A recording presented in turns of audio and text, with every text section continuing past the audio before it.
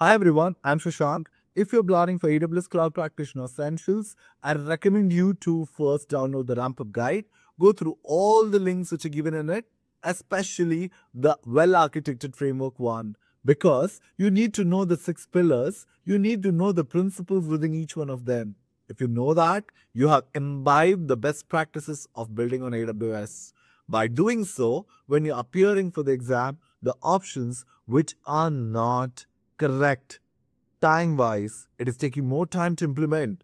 Cost wise, it is taking more time to implement and it's going to cost you a lot.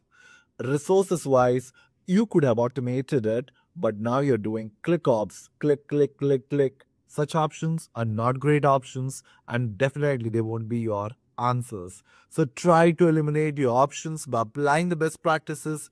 Ensure that you adhere to it when you're building on AWS and you run your applications by passing them through the well architected framework so that the tool is going to tell you if there are recommendations, if any, for you. With this, thanks a lot. Yeah.